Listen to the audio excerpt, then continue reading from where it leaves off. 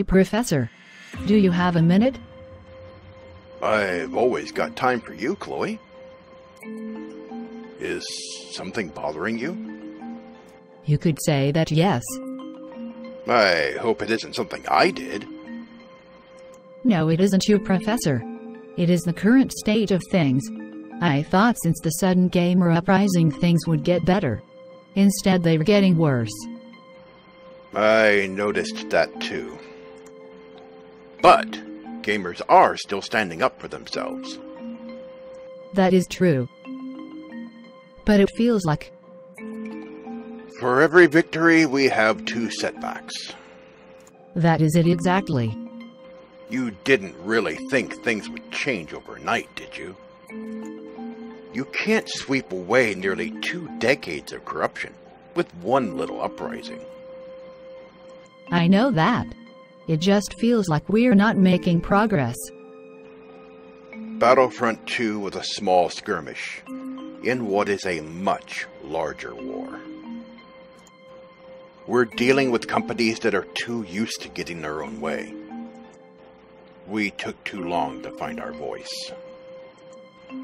What should have been an easy victory is now an uphill slog.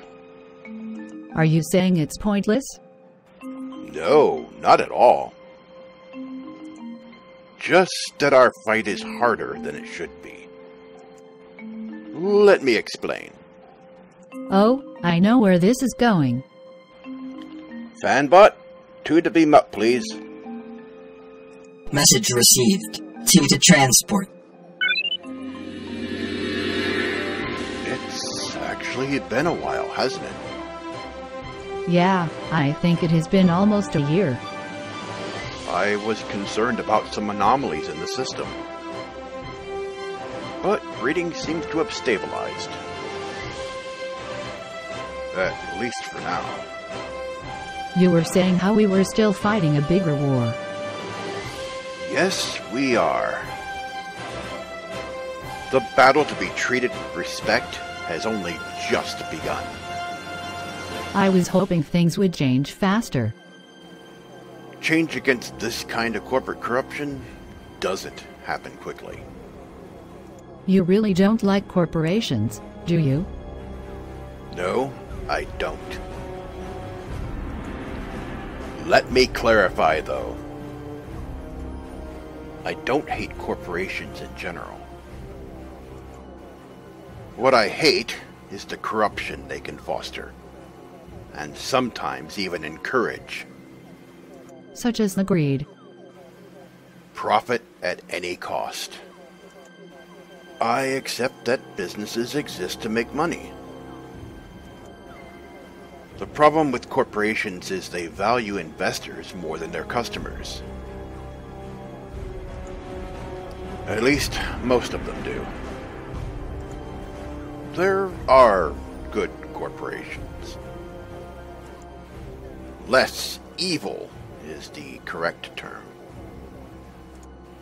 It's the profit at any cost thing that's the biggest problem. That's why we have companies that do unethical and even illegal things. Monsanto, Apple, Google, and Facebook.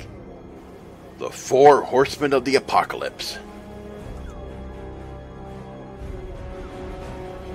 Okay, that's an exaggeration. But as corporations go, they are among the worst.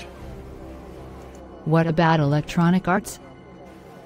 If those are the 4 horsemen, EA is the beast.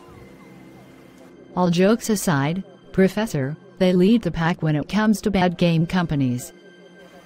We made them behave when it came to Battlefront 2. Let's be honest here, though. That was Disney's doing, mostly. Look at FIFA 19 and what EA is doing in Belgium. That is not the actions of a company that has learned its lesson.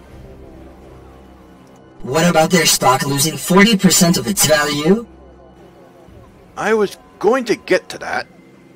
Oh, what about it, Professor? Nothing makes investors more nervous than corporations bumping heads with the law. In this case, the gambling laws in Belgium. EA fighting back has made other countries respond. Australia, for instance, called for a comprehensive investigation. That wasn't long after the Federal Trade Commission said they would investigate them too. More than 16 countries are looking at loot boxes as gambling. Yet the FIFA organization remains silent. Oh, they do deserve to face some pressure for allowing EA to use their brand to promote gambling. In fact,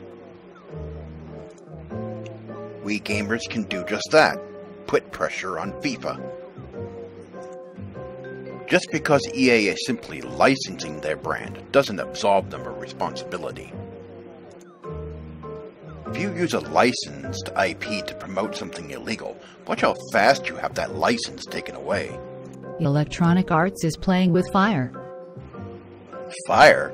They're playing with an armed grenade. Their profits at any cost corporate mentality is seriously stifling their common sense. Hence the reason their stocks took a sharp dive. Losing 40% of their stock value is a big chunk of change.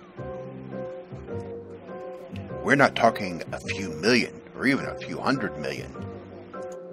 They've lost tens of billions. Wait, that much really? Oh yes, with as much as they were worth, they lost more than 20 billion. That's a message they can't ignore. Exactly. They can ignore their customers, but they can't ignore Wall Street. The thing is, with EA's shareholders doing this, it will prompt other shareholders to take a second look at the game companies they invest in. I guess you could say this was a bank spanking. That it was. So, what can we take from all this? We are winning, first of all.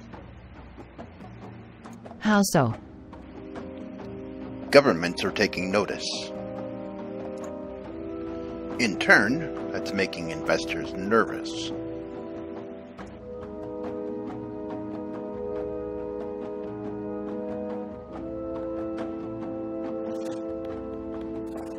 Whether they're doing it for noble reasons or not is irrelevant. What matters is what EA is doing is getting them into serious trouble. And that is good for us. Which means we can't sit back and relax. We still have much to do. In putting a leash on corporate greed in the gaming industry, we only just got started. Remember to visit the Gamers Bay community on MeWe.com, and if you'd like to help our channel, please give to our Patreon. Links are in the description below.